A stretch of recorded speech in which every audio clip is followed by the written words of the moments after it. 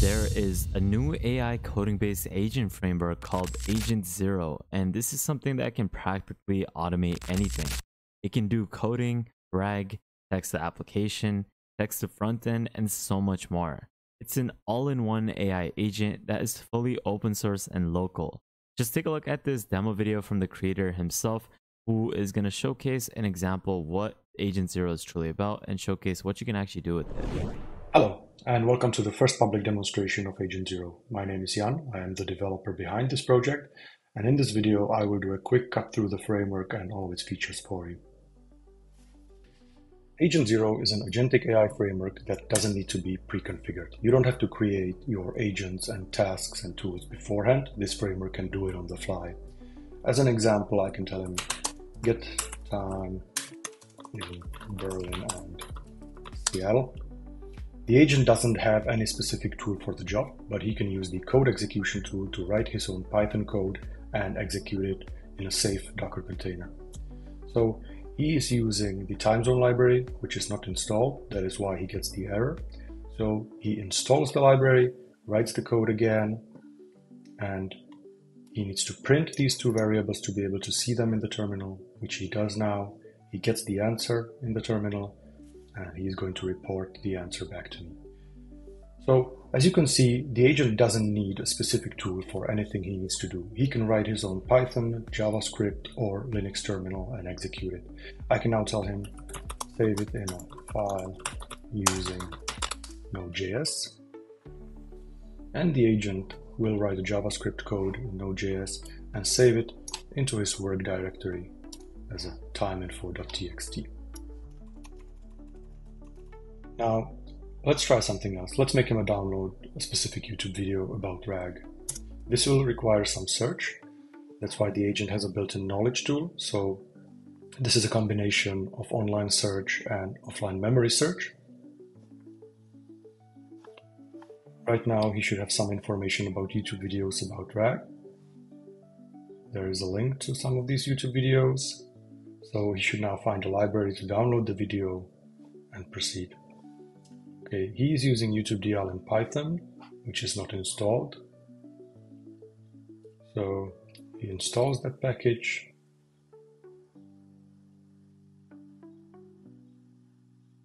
And he gets some errors. And right now, I can stop my agent in the middle of his message and I can intervene if I see he's headed in the wrong direction.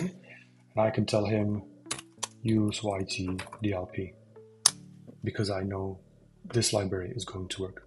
So he installs YTDLP.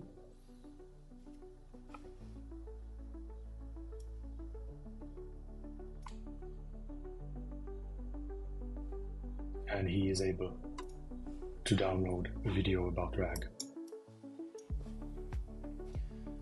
But now, let's say I just want the audio of that video. So make an MP3 using FFmpeg. So he checks the version of FFmpeg, which is not installed. So he proceeds with installing that library. The library is installed.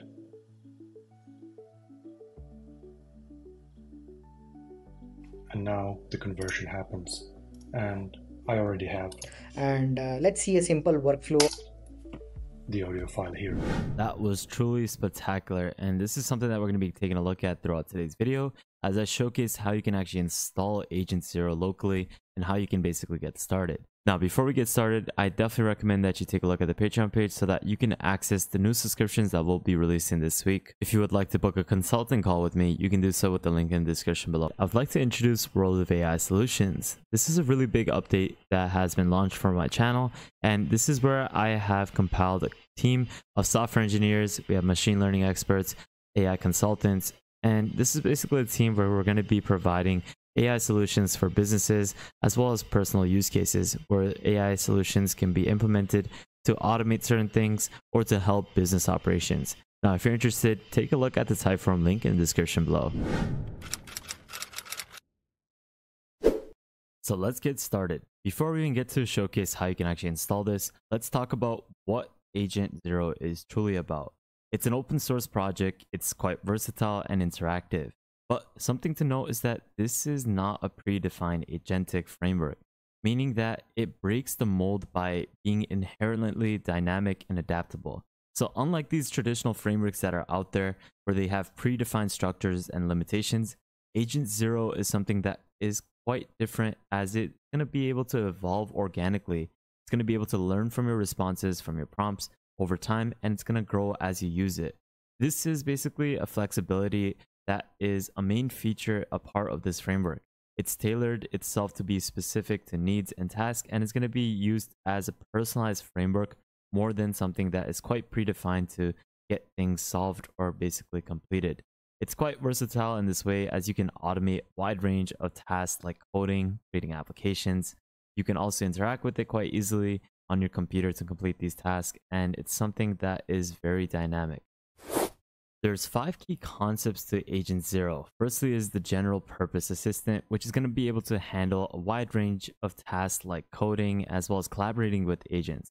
You can use it as a computer as a tool, which is going to utilize the operating system to create and use tools quite dynamically. It's a default function including search, memory, communication, as well as code execution.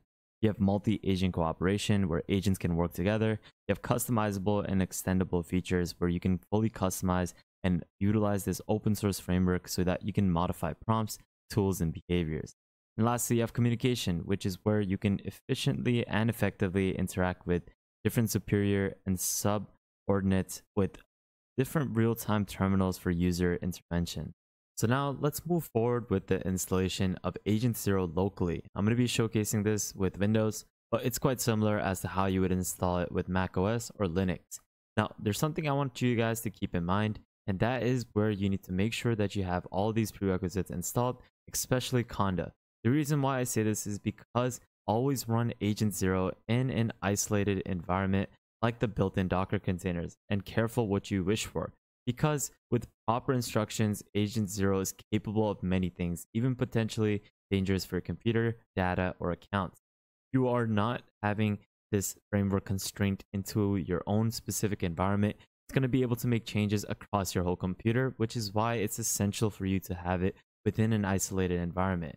So make sure you have these prerequisites installed. Firstly, make sure that you have Conda installed. Make sure that you have Python installed, which is going to be the programming language that we're going to be utilizing. Make sure that you have Git installed. This is something that we're going to be using to help us clone this repository onto our desktop. VS Code is going to be the IDE that we're going to be utilizing to edit certain configurations. And Docker is also another option you can use. And I want you guys to have an OpenAI API key ready, as well as a Perplexity API ready as well. So once you have all these prerequisites fulfilled, we can then move forward with the installation. What I want you guys to do first is simply open up command prompt and type in conda create -n and the name of what your virtual environment is. In this case, I'm just name it agentzero and then click enter. It's going to start creating the virtual environment for this. It's going to then confirm that you want to create this. You want to click yes. What you can do next is just simply type in conda activate agentzero, and then you can start cloning this repository within this virtual environment. So what you'll do next is go onto the repository, which I'll leave a link to, as well as all the other links that I use in today's video in the description below. What I want you guys to do is head over to the agentzero repository, click on this green button, copy this, go back into command prompt and type in git clone and paste the link, and simply just click enter. And this is going to start cloning the repository. And what I want you guys to do next is open up Visual Studio Code. This is where you can just simply open up a new folder. In this case, simply click open folder, or sorry, open a new window first. And then what you want to do is simply click on open folder. And you want to find the agentzero folder that you just recently cloned. You want to select that folder, head over to the .example.n file. This is where you're going to paste in all the API keys that are needed for this to be functional. In this case, if you're going to be utilizing the OpenAI model, you just simply paste this in over here. Right now, it's currently utilizing the Perplexity model. So if you do not want to use that, just simply paste in the OpenAI model over here. Once you have made the changes, click on rename. And this is by just simply right clicking on the file, taking out the dot or the example, and then just having it .example or .env. And then you can just simply click on file and then click save. Now, the next step is installing the dependencies. And what you'll need to do is just simply copy this command, pip install, go back into command prompt, and I want you guys to type in cd agent-0 to get into the right directory, and you can just simply paste in pip install -r requirements. This is what's going to start installing the requirements within our virtual environment. So what you can do now is just simply open up Docker, have it running in the background. Once that is finished cloning this repository, we can then simply paste in this main.py command. And now what you can do is just simply paste in the main.py command, and we're going to be able to start up agentzero within our own terminal. You can also do this within Visual Studio Code, which is more appealing in my opinion, but this is something that we can get started with right away. So now we can request it to basically generate anything we want. For example, we can create a snake game, we can create different SaaS components for a UI, or we can start generating and making changes to our code base. So let's start off with something very basic. Create me a basic snake game in Python. I'm going to click enter. The agent's going to start working on this. You can see that's going to deploy the right agent. It's going to install the right packages. So it will actually do all the work for you.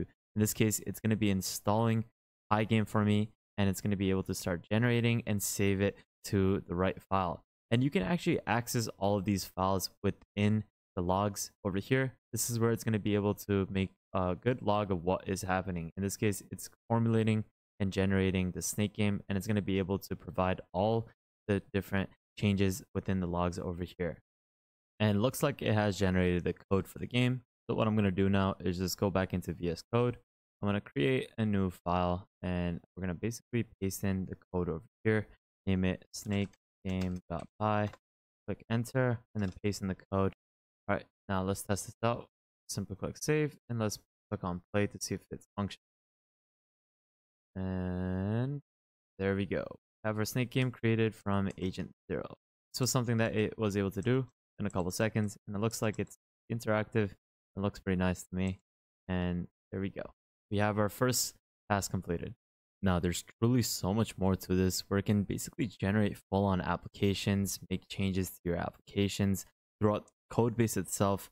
And it's something that will dynamically improve itself and increase its basic generation quality as you use it more and more, because it's going to be able to learn, and it's going to be able to have this built-in memory that can assist you with personalized responses. This is something that I truly recommend that you take a look at. I don't have enough time because we're already at like 12 minutes, 13 minutes into the video. So it might not be optimal for me to make a full 30-minute video showcasing this. I plan on making another video on this because this is truly an amazing framework that I recommend that you try out. It's something that's very new, and huge respects to the creator for creating such an amazing project. I'll leave all the links that I used in today's video in the description below. But that's basically it for today's video, guys. Make sure you follow me on the Patreon so that you can access different AI subscriptions completely for free on a monthly basis. Make sure you follow me on Twitter, a great way for you to stay up to date with the latest AI news. And lastly, subscribe, turn on the notification bell, like this video, and check out our previous videos so you can stay up to date with the latest AI news. But with that thought, guys, have an amazing day, spread positivity, and I'll see you guys fairly shortly. Peace out, fellas.